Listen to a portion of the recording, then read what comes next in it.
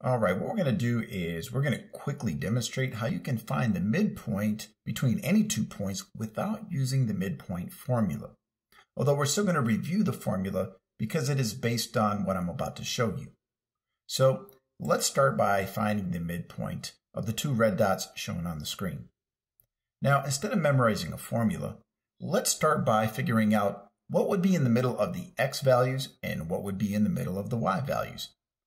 So if we examine the x values of the 2 points shown on the screen, we can see that we have x values of 4 and 14. So when thinking about the term midpoint, we are really just asking what is in the middle of the 2 x values and what is in the middle of the 2 y values.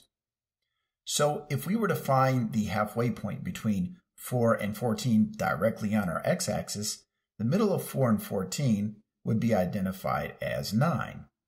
Because 9 is exactly 1, 2, 3, 4, 5 to the right of 4, and it is 1, 2, 3, 4, 5 to the left of 14. So 9 is directly in the middle of 4 and 14.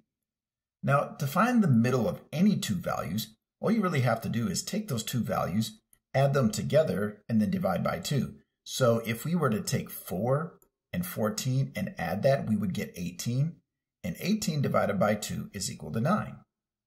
So 9 is directly in the middle of 4 and 14. Now we basically do the same thing for the y values. The 2 y values of the given points are 2 and 8. And the value that is directly in the middle of 2 and 8 is 5. 5 is 3 below 8, and 5 is 3 above 2. And once again, if we take those 2 values, 8 and 2, and add them together and divide by 2, we would get 5. 8 plus 2 is 10, and 10 divided by 2 is 5. And that is where the midpoint formula comes from. You're just taking the 2 x values, adding them together and dividing by 2, and then you're taking the 2 y values, adding them together and dividing by 2. So to be more formal, let's go ahead and take our original coordinates and record them. So this point right here is located at positive 4, positive 2. And this point right here is located at positive 14, positive 8.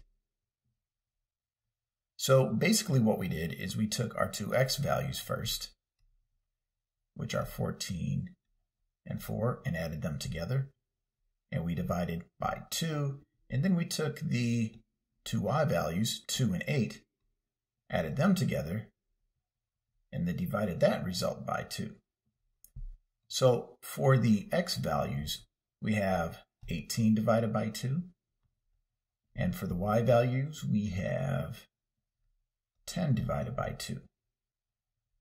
So the new x value would be located at positive 9, and the new y value would be located at positive 5. And as you can see, if we started at the origin and went to positive 9, and we went up 5, that would be the location of our new point, which is directly in the middle of this first point down here and this point up here. So if you ever kind of draw a blank as to what the midpoint formula is, just remember you're finding the value that's directly in the middle of your x values and the value that is directly in the middle of your y values. All right, now let's say that you don't have the benefit of a graph in front of you and all you have are a pair of coordinates. Let's examine what you would do in that situation. All right, now let's say you had to figure out the midpoint of a line that would be formed by connecting these 2 points. So if we take a look at negative 4 and negative 12, we might be able to mentally figure out what is directly in the middle of those 2 values. And what is directly in the middle of those 2 values would be negative 8. And the value that would be directly in the middle of our y values of positive 8 and negative 4 would be positive 2.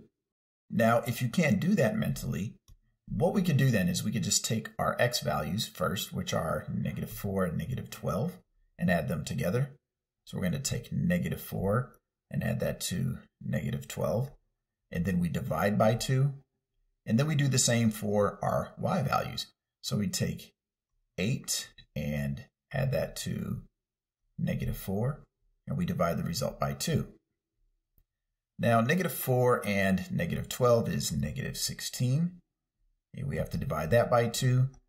And positive 8 and negative 4 is positive 4, and we have to divide that by 2. negative 16 divided by 2 is negative 8. And positive 4 divided by 2 is equivalent to positive 2, which is the same result that I got when doing this mentally. Now, when you have negative numbers involved with your coordinates, it might be a little bit tougher to do it mentally, but it's still something that a lot of people can perform. And the way I kind of think about it is like, so we have negative 4 and negative 12 here, which are both to the left of 0.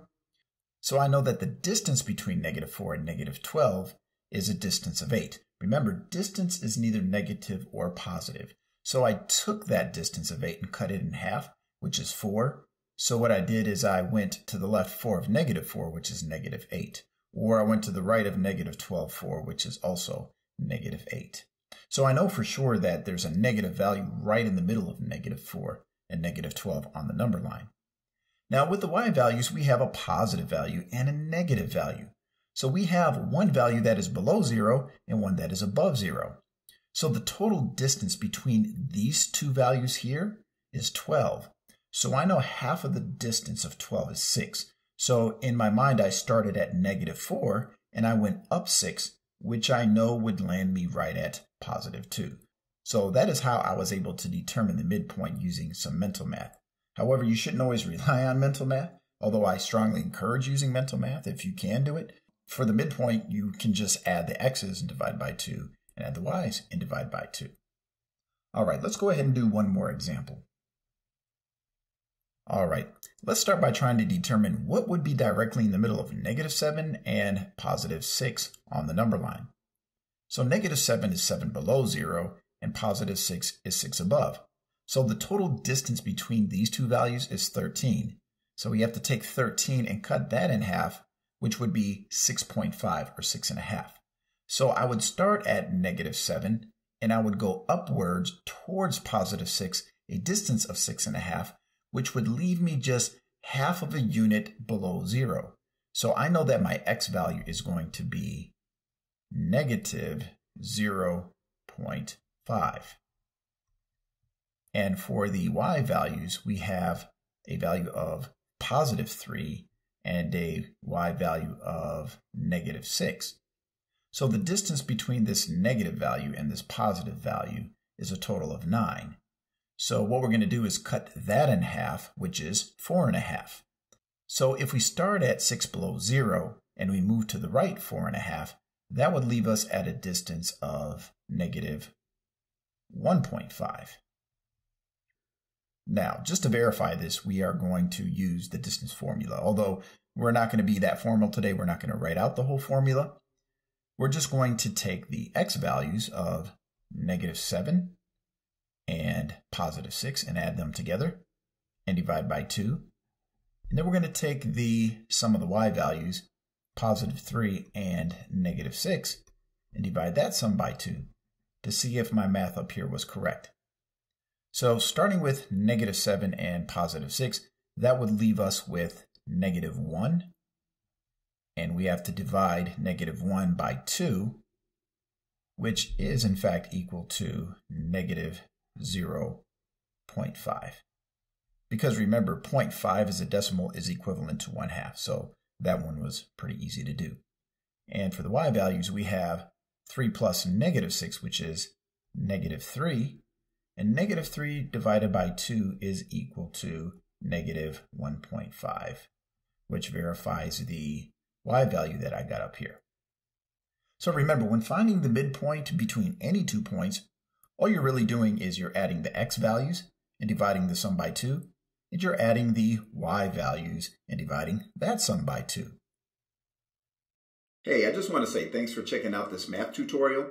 Please don't forget to hit that subscription button and activate notifications so you can be informed as I upload new math tutorials that just might help you with your math homework. Until next time, this is Shane Masonette with Masonette Math.